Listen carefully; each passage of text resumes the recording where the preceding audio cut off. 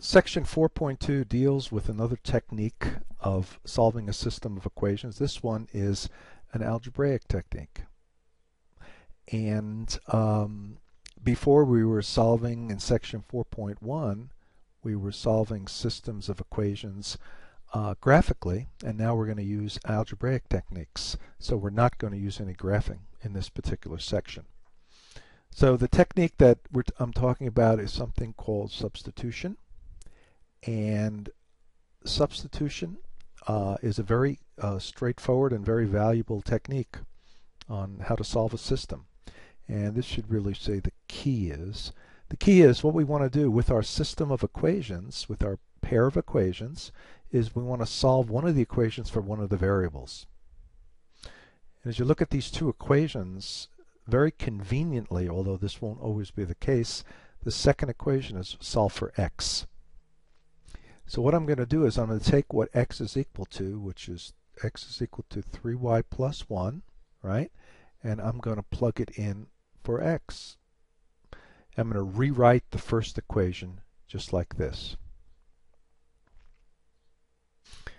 And so what I've done there is I've substituted x for x, what x is equal to, and x is equal to 3y plus 1. I put that inside parentheses. Now I'm left with an equation with one variable, and it's an easy one, pretty easy, something that I know that I can solve pretty quickly. First thing I have to do in order is to remove the parentheses. When I move the parentheses, I wind up with this. Negative 2 times 3y, negative 2 times positive 1, plus 3y. So I've removed the parentheses. Next thing I'm going to do is combine like terms. Negative 6y plus 3y. Don't be in a hurry. It's one mistake with your signs, and it's curtains. So you have to be careful. Take your time. So combine like terms, I get negative 3y minus 2 is equal to negative 8. And of course, then I just add 2. And I wind up with negative 3y is equal to, is that negative 6? That's right, be careful. Negative 8 plus 2. And then the last step is divide by negative 3, and I wind up with y is equal to positive 2. So that's the value of y. Now what we need to do is need to find out what x is. So let's find x. And obviously, in order to find x, we're going to use the simplest equation, which is the second equation. Oh, isn't that great? And the second equation is x is equal to 3y plus 1. And x is equal to, well, we know that y is 2 from the work we just did. 3 times 2 plus 1. So 3 times 2 is 6. 6 plus 1. We wind up with y is 7. Okay. So according to this, the way we solved it, I'm sorry, I didn't mean y, I meant x here. We get x is equal to 7. And we have an ordered pair, x is 7 and y is 2. So we do have a single point xy that is a solution to this system. The last thing we need to do is we need to check. It's very, very important that we do that. Check means take the values of x and y, plug them into both equations.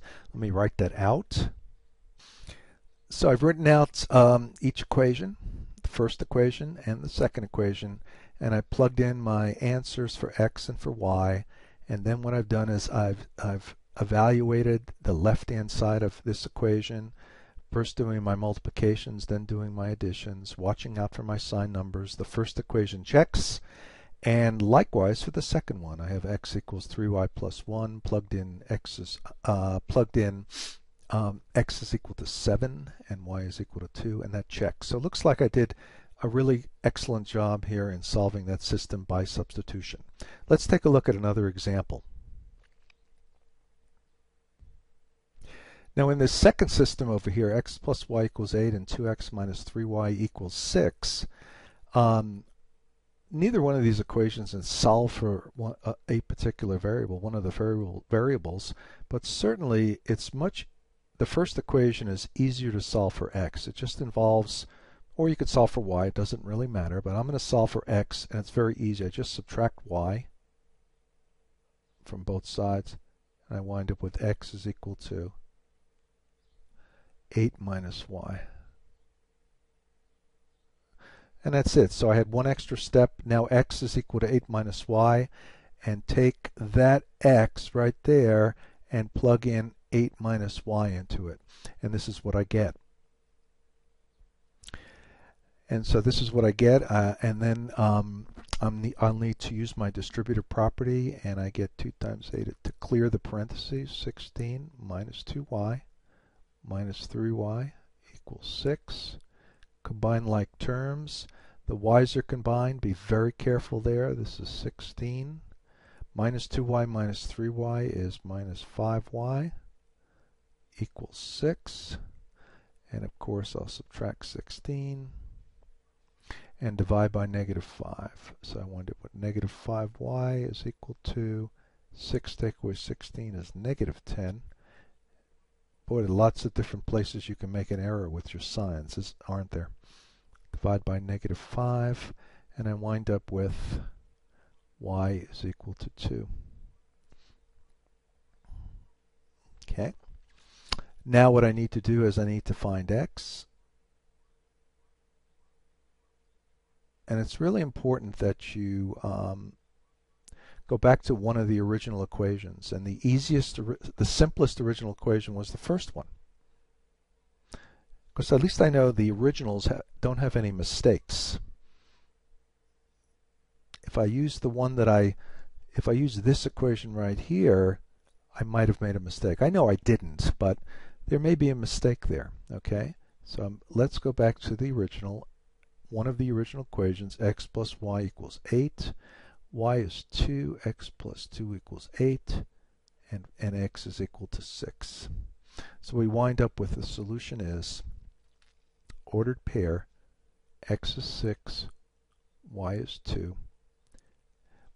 And if I had, what this means, since there's a single ordered pair, is that these two equations, if I had drawn the graphs, okay, they would have intersected at this point.